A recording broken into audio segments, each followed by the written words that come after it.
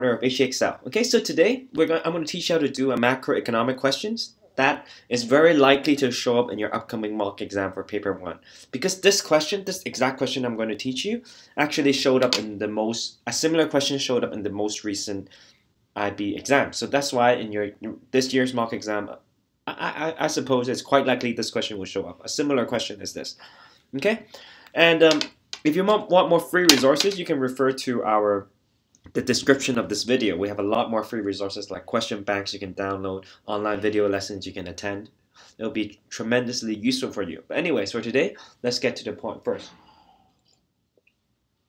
Okay, so explain actual growth and potential growth. What's the difference? Well, actual growth means an increase in the actual output, or we can say an increase in real GDP.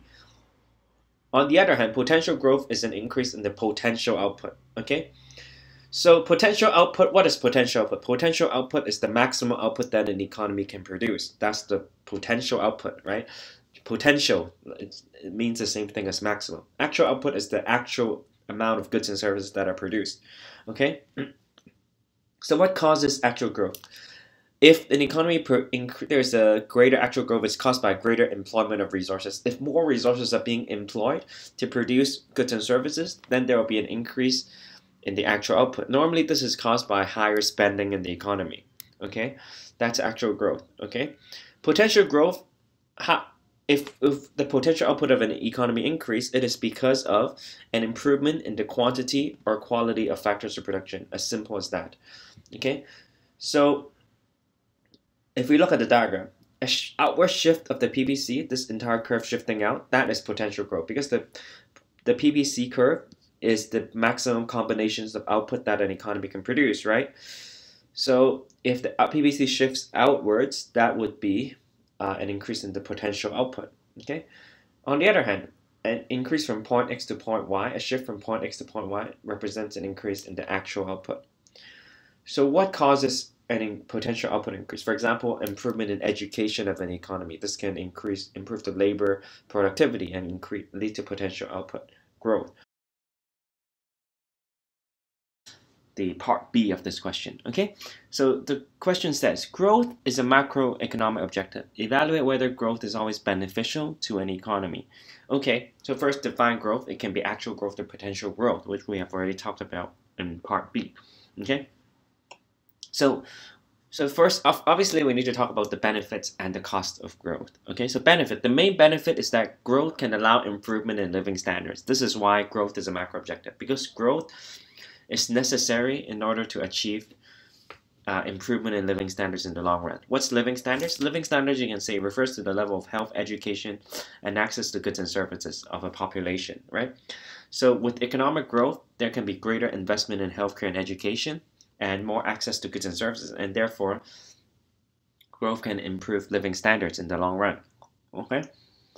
And in fact, another thing you can say is that it is very difficult to, so you can say without economic growth, it is impossible to achieve improvement in living standard in the long run. Okay, that's actually a very common view.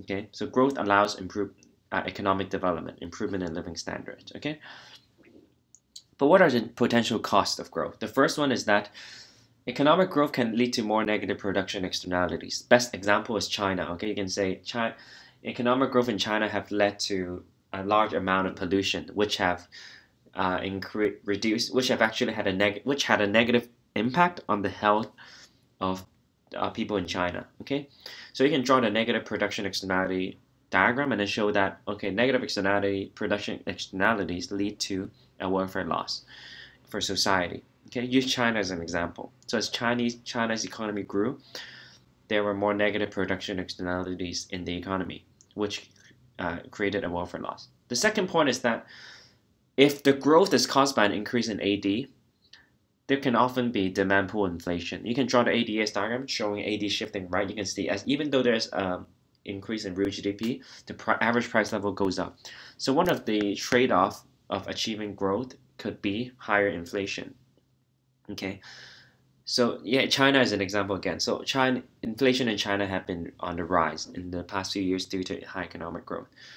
Third point, you can say often growth often leads to technological advancements, right? So as an economy grows, more and more advanced technology will be implemented. And as new technologies are implemented, this can lead to structural unemployment. What's structural unemployment? Well, it's in the previous chapter, but structural unemployment basically refers to unemployment that is caused by a permanent shift of the demand of a certain type of worker. So for example, in the US, there have been new innovations of invention of self-driving cars, which can potentially lead to structural unemployment for bus drivers, right? So you can see economic growth can lead to technological advancement, but these technological advancements can often create structural unemployment, for example, self-driving cars. Okay, the next point is that if the economic growth refers to an increase in income as well, right? And if the increase in income only goes towards the rich, there can be more and more income inequality. In that case, the growth will not be able to help the poor to break out of the poverty cycle, and will not be able to help the poor to improve their living standards, and it will increase the income inequality in a country, which can potentially lead to political unrest. Okay. Next point is that increase in output may not necessarily improve living standards, because some forms of output do not improve living standards. For example, in North Korea, a big part of the GDP is military goods. However, these military goods do not improve living standards of North Koreans. So this is why economic growth may not necessarily lead to better living standards. For example, military goods. So what's the conclusion here? You can talk about how benefits does not always outweigh cost. It really depends on how the growth is being achieved, right? So for example, if